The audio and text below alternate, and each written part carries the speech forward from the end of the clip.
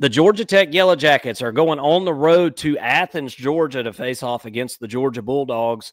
Georgia is a 19-point favorite at home. Over-under is set at 54.5 in this one. Georgia has dominated this series as of late. Georgia has not lost since Kirby Smart's first season at Georgia. Last year was a game that kind of turned some heads a little bit. It was a little bit closer than what I think a lot of Georgia fans would have wanted last year in Atlanta. And here we go again with some clean, old-fashioned hate. Coach Key has already been talking about this this game in the media, the clean, old-fashioned hate, saying that this rivalry is alive and well, that Georgia Tech will come in and fight. And I expect nothing less. This game will be played on Friday night. Look, I think that Georgia Tech has a little bit of an advantage right there, Mason, in the fact that they played this past Friday night. And so now they've had a whole week to get ready, whereas Georgia just played on Saturday.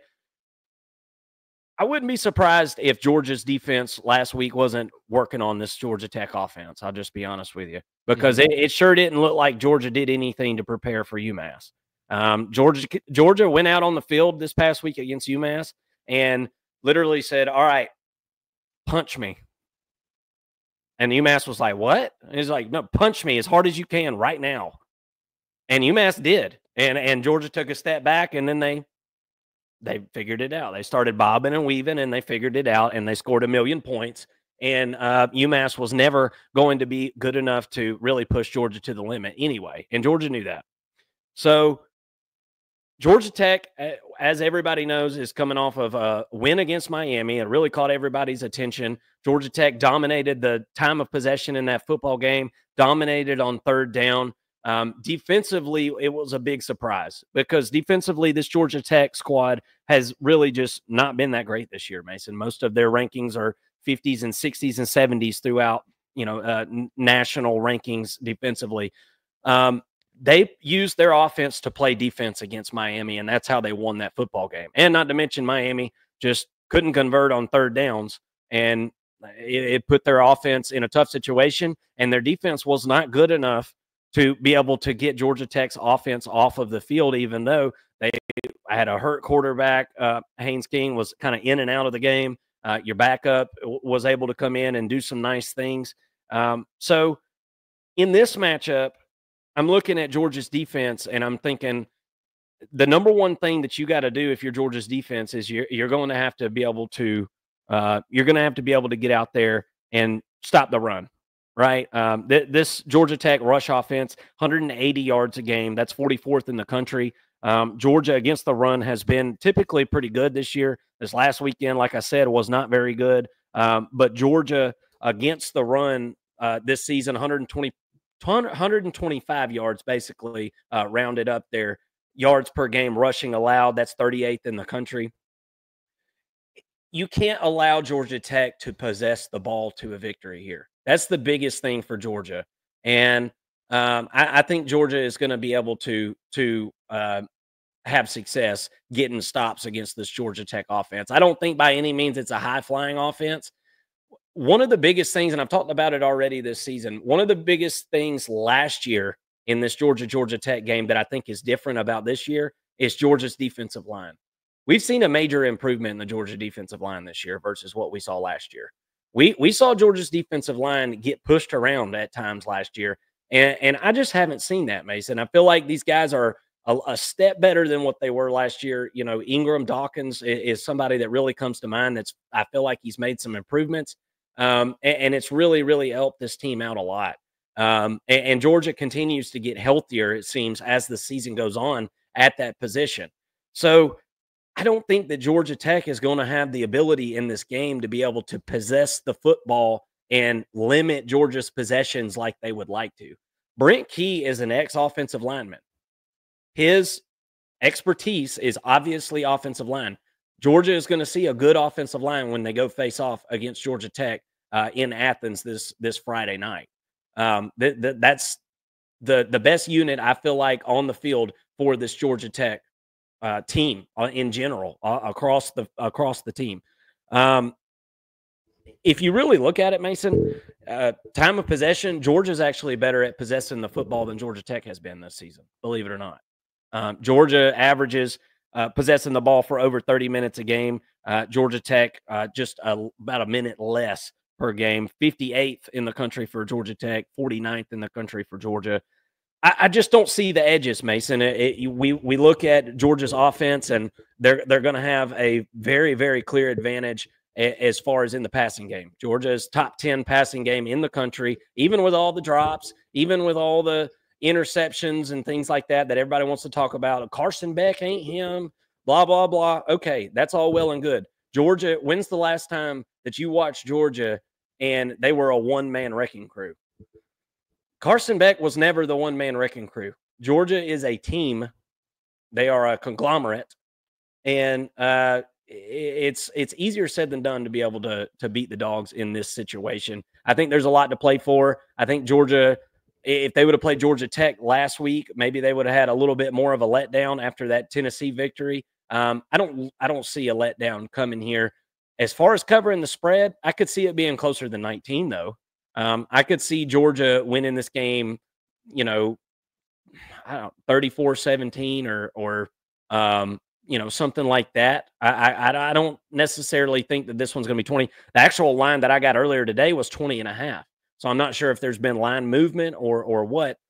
Mason, what are your thoughts on this game? I think Georgia's got a clear advantage offensively in the passing game.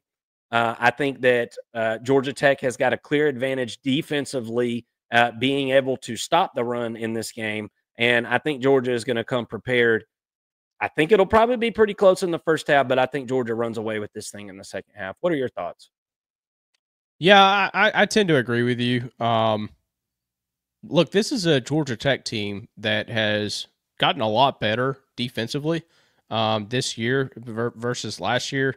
Last year, if they played any type of defense, I mean, they're in a much better position, and it was kind of a successful year last year for Brent Key and company. Also beat Miami last year, so I think that this is a team that's gotten a lot better at tackling. I think that was a big issue for them, and kind of just the fundamentals of defense.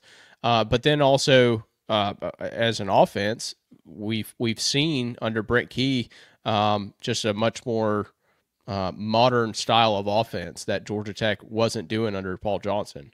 And with Haynes King, I've really liked him all year, but all of a sudden he's kind of out.